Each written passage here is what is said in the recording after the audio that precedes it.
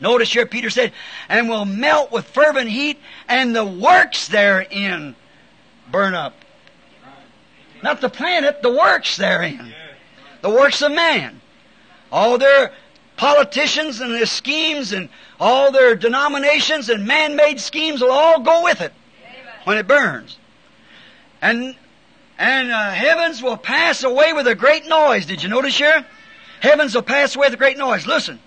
The whole earth will be on fire and will ignite the gases that's in the earth and explode it. Exactly.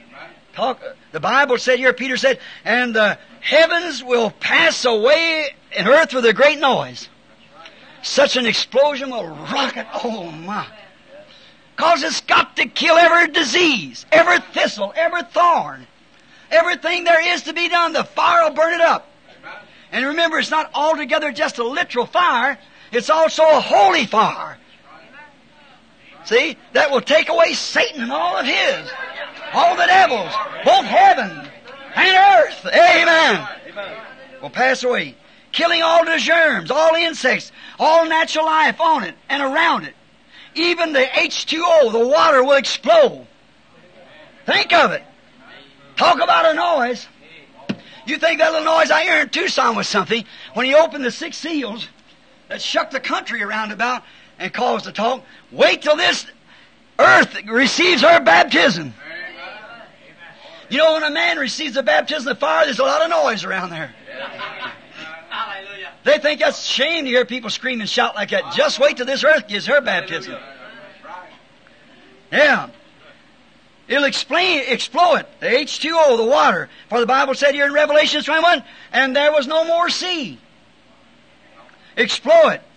This will change the whole surface of the entire earth. She'll burst and blow to pieces. All the outside, the crust, and for hundreds of feet below, it'll just simply be completely demolished. The atmospheres, the gases that's in the earth now, where they're finding these missiles that can't get through it, a great sphere up in there, way up in some kind of a sphere, that there's all kinds of gases, they say. And that'll burst. The holy wrath of God will come upon it. And will cleanse it. Will change the entire service. Now, many of you won't put on this word, the Greek word, pass away. It comes from the word I had to find. I thought, how's this world going to pass away? And yet we're going to live on it. But if you'll notice, some of you people wants to put it down. I'll spell it for you. I couldn't pronounce it. P-A-R-E-R-E-C-H-O-M-I-A. I don't know how to pronounce it. Now that way, as I said, when I get the inspiration strikes me for something, then I go back to find out the word. Now here I can't spell the word. I can't pronounce it. But in that, the Lord is still giving me a way. I'll go and find out what that word means. Then I got it. Then I got it again. See, heavens and earth will pass away. Now this word means passing from one form to another. It does not mean annihilation. As the English word would mean pass away, it's annihilated. But the Hebrew word or the Greek word here does not mean pass away. It means from passing from one thing to another. Look. But to pass from one condition, it says, to another. Now notice, Paul used it. If you want to read it now, put it down, you can read it later. And Titus 3:5. Paul is using this same word, means regeneration of man. That man has passed from a sinner to a saint. Not completely annihilated. When a man's changed, he isn't annihilated, but he's a changed person. He's been changed from what he was to what he is. Not annihilated. Jesus used the same word in Matthew 19:28. Now not 28:19, now 19:28. He said to them, you're set with me in my Father's kingdom. Regenerated, you see. Change, when you're changed. He used the same word. And he used the same word when he said to the colt, to loose the colt and let him go. Said the same thing at the resurrection of Lazarus. Loose him. Change him. He's been tied. Let him go. What does it mean? The earth will be loose from the grip of Satan. It'll be loose. It'll be loose from politics. It'll be loose from denominational religious systems.